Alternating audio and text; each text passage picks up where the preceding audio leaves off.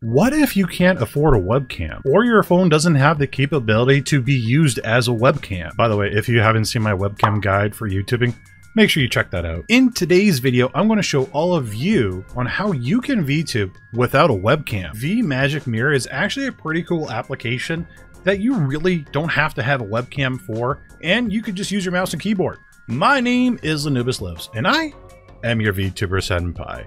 On this YouTube channel, we cover anything and everything VTube and soon to be VR related. We upload here every Wednesday, 12 p.m. Pacific Standard Time.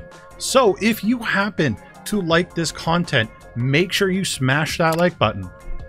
Leave a comment down below what you thought about this video or ideas for future videos. And well, subscribe. If you happen to like the videos I'm producing, please make sure you hit the subscribe button, and that will help me get to my 1,000 subscriber goal by the end of the year. All right, let's get into it. Okay, so our first step is to download the program. Okie dokie, so now that we're here at our handy dandy Google, we're going to just type in Vmagicmirror, hit download. Now we got two download locations, either on Booth or GitHub. We're gonna have to select Booth for this one. Also, a link to this download will be down below. We're going to hit Vmagicmirror, zip. We're going to hit save file. This website might ask you to log in. Just make an account and log in if you don't have one already, and it's pretty simple to do. So now we're going to let the program download, and we're going to move on to the install. Okay, so now that we have Vmagicmirror downloaded in our downloads folder on our computer, we're just going to right click on it, extract here. We're going to let it extract. And now that it's extracted, this is a lightweight program. So what this means is you don't really have to install anything to run it. What I would do is maybe copy this program, put it somewhere safe like your local disk C, paste it in here, let it copy over. And then once it's actually copied over, what we're going to do is right click on Vmagicmirror, send to desktop. So now the program is actually in a safe spot. If we decide to delete everything in our downloads folder, nothing will disappear. Okie dokie, so now that we have the program installed, our shortcut on the desktop, what we're going to open is our Vmagicmirror shortcut. So here we go. We've got a nice little green screen action happening. And we got our Vmagicmirror on the left-hand side. Now, first thing we got to do, change our language. Unless you speak Japanese, which you probably don't, let's switch it to English. Just click it, English. If you plan on using this program all the time and you want it to start up on Windows, just check that little icon there. But for me, I like to run different programs all the time. I'm not going to do that. What we are going to do, though, is load file on PC. We're going to click that. We're going to find where our VRM file is, so our avatar. We're going to click that, click open. Yes. And there we are, sort of. But now we got to kind of fix this. All right, so to fix this particular problem or look, all we're going to do is hit adjust size by VRM. It's going to center us. Then we're just going to use either our mouse and our keyboard. And look at that. Our hands are now in the proper location. And it's working actually pretty decent. So let's move on to some other settings. All right, so for some other settings, we're going to hit streaming. We have an option for transparent window. So that immediately makes our avatar transparent, which is pretty cool. But we're going to check that right now. We have lip sync to microphone. You can select whatever microphone you have. You do have eye look target. Now this is going to be a big one for a lot of you. We want to make sure we keep this on mouse because when we move our mouse left and right, it makes our avatar look up and down, left and right. If you switch it to user, it just looks straight at the camera, which we really don't want. One thing I do suggest that you do is device assign.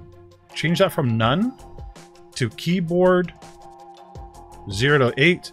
So when you hit 2 or 3, it changes and does different things with your avatar, which is actually pretty cool. Some other things that we have is like motion. presentation like hand, so you can move your hand up and down, hands down to keep your hands, but you can still move your head. We're going to check that. And we got other options like gamepad, so you could take away your mouse and keyboard and just use a gamepad with your avatar. Takes a little bit of setting up, obviously. You can turn away or turn off or turn away avatar shadow. You can turn off wind if you have that effect. And you do also have some typing effects. So this is A, B, C, you know, just typing out those little cursors and tiny little effects that you might be able to see. If we go transparent, you see that it's going all over the place. We got lightning, which is pretty cool. We have butterfly, which seems to make butterflies. I'm going to leave that to none. So with our Vmagicmirror, what we're also going to load right now is our microphone. We're going to change that to microphone. So now that it actually sees us talking, which is pretty good. But the very, very cool thing that we have is our cameras. I've never really seen any other piece of software have this kind of mode, but Vmagicmirror does.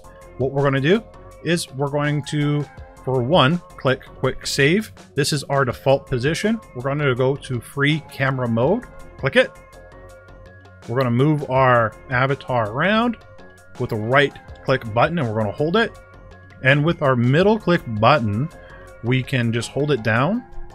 It's our scroll wheel button, and we can move the camera all over the place. We're going to do it here. We could zoom in, zoom out with the middle scroll wheel. And now what we're going to do is we're going to hit Quick Save. And what this will allow us to do is Quick Load 1, bring us to the first position. Quick Load 2, bring us to this position. But we do have another cool thing we can do. Free layout. By clicking this button, you will see that we have little arrows everywhere. What that allows us to do is move the position of the keyboard up and down. So then it moves our hand position as well, as you can see. And same thing with the mouse position. We can change it where we want it to be. Alright, so Vmagicmirror actually has a lot of different settings as well. If we click on Open Settings window, you'll see that, well, for one, we got all these. You can change the background color if you need to. You got transparency levels. You got face, lip sync, camera tracking if you choose to use a webcam down the road, motion, just the settings that they have in this program is absolutely endless. I suggest anybody here just try it out. Play with some of them, see what they do. For example here, wind, enable wind, strength, direction, so on and so forth, devices, this is where you hook up your gamepad. You could change the different buttons. You can enable lean by stick, none, just everything. Everything is just amazing in this piece of software. The amount you can do in it for free is just amazing as well. Okay, so now that we have everything here the way we want it, what we want to do is head back to the home. We want to go to Settings Management, hit Save. We're going to call it Vmagicmirror, or whatever you want. You could call it Settings. We're going to save it somewhere like Documents. Hit Save. And then what we're also going to do is click Load Current VRM on Next Startup. So every time we open up Vmagicmirror, it loads up our avatar, and then we can hit Load to load up our settings, our Vmagicmirror settings, every single time if we need to. So now that we have all these settings kind of worked out and set up, let's set this all up in OBS. Okay, so now that we have OBS open, we're ready to put in our Vmagicmirror. So on the left-hand side, I'm going to assume you have your scenes already set up. On the right-hand side, we got our little sources. We're going to hit the plus button under sources. We're going to go to game capture. We're going to call it Vmagicmirror.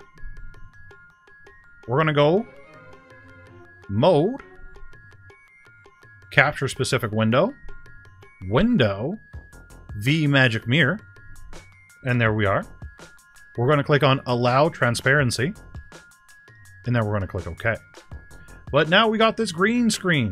Well, there's two ways we can do this. One, we could hit Transparent Window, and that just makes us transparent, which is probably the easiest and most smartest way to do it. Or we have the other option of right-clicking on Vmagicmirror, going down to Filters,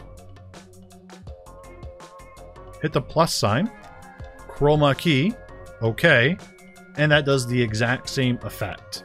Now, obviously, what I would do is just plainly hit transparent window, makes your life and everybody's lives easier.